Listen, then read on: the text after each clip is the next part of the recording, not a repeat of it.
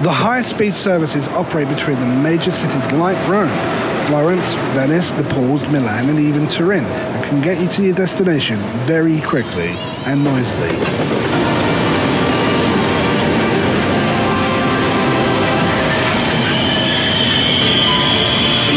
Roma!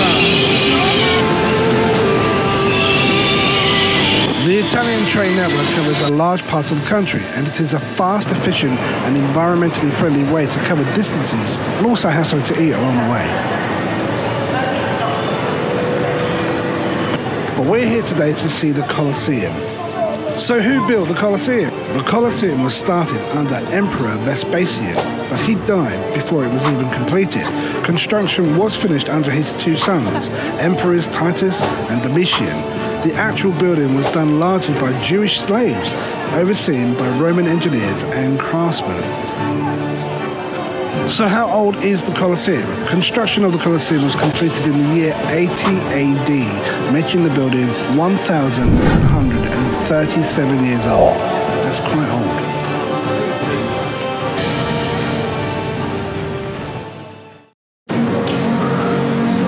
Is this where they would have sat?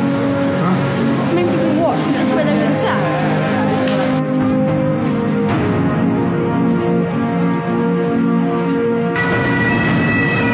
How do you make such amazing things? Did Romans make all of this? Yeah. Wow. So why was the Colosseum even built? After the Great Fire of 64 AD, in which a substantial portion of the city was burned, Emperor Nero ordered the construction of a magnificent palace for himself in the area that had been devastated. The Palace of the Domus area, which today is being excavated, can also be visited.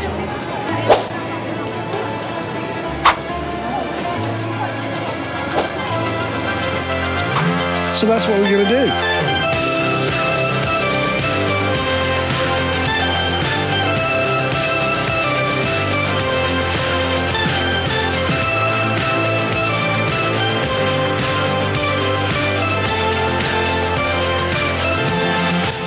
Did you know the Colosseum is oval-shaped? It is 189 meters long, 156 meters wide, and 48.5 meters tall. The entire building has a surface area of 6 acres.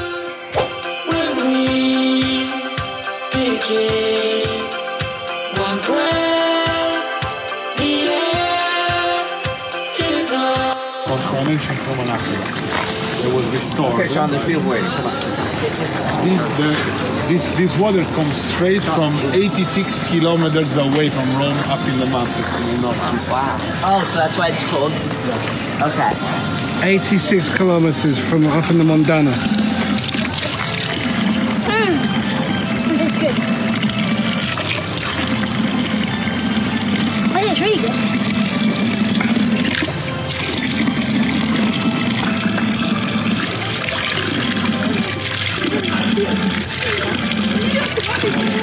It's really good, doesn't it?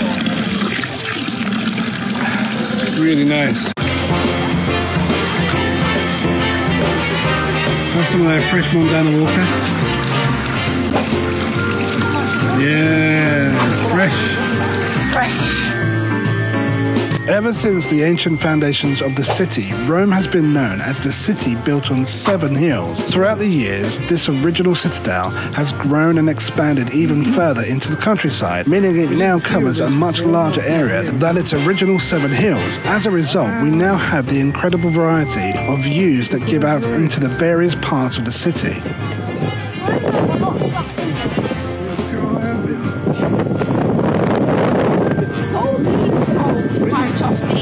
Yeah, we didn't see all this before. No, we didn't walk all this way. We spent the whole day. Well, the whole of this is part of the park. Yeah. It's massive. You can spend all day here.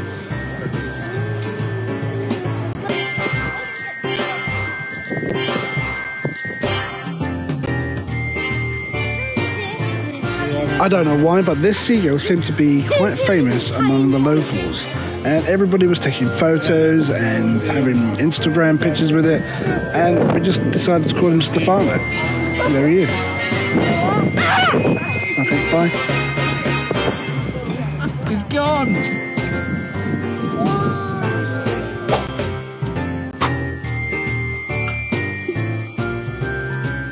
This should be interesting. I mean, it is a pretty big bin, right?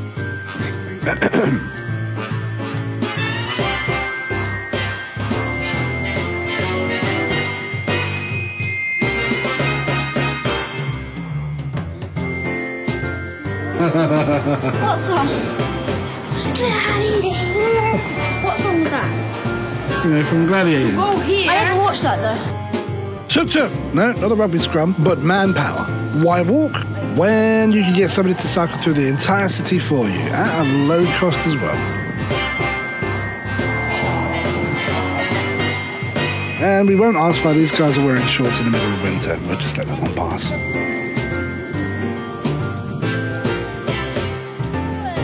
Did you know that the Trevi Fountain is one of the oldest water sources in Rome?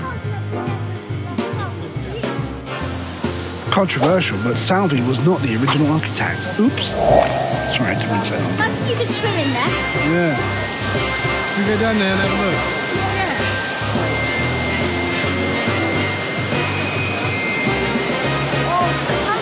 Cheeky thing, how did you do that? And it's made from the same material as the Colosseum. So there you go. Depending on your view, you can thank gambling for the fountain's existence. Curious. Ready? Why do they insert lights in there? Huh? They inserted lights in there. So why is the Fontana di Trevi famous? Well, construction lasted from 1732 to 1762. The fountain's fame is in part the result of the many films that featured the Trevi Fountain, including La Dolce Vita, Angels and Demons, the Lizzie McGuire movie, and Roman Holiday, all of which I've never seen.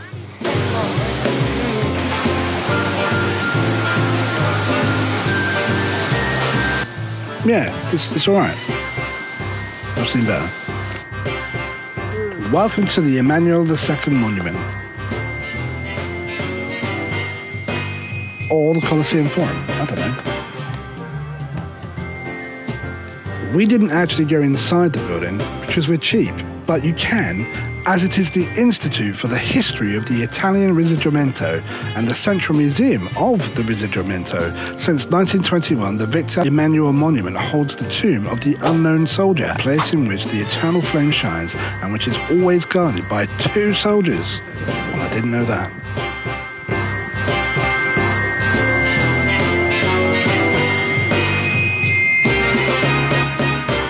And the beauty is you can get a tuk-tuk anywhere. I do think that this is the best way to travel. However, it is a little bit like looking at the back end of a horse whilst travelling.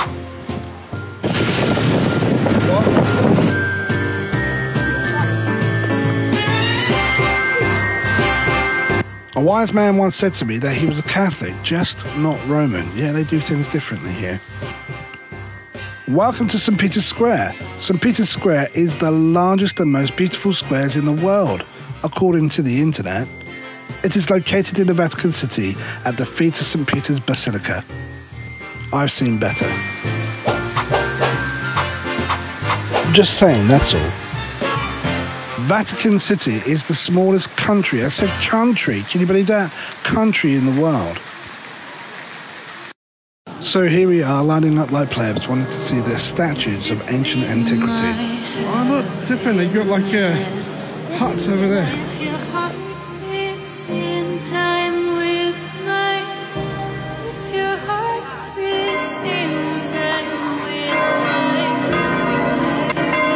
All right, cut it out. Can't hear myself think. All right, come in, I'll have a look.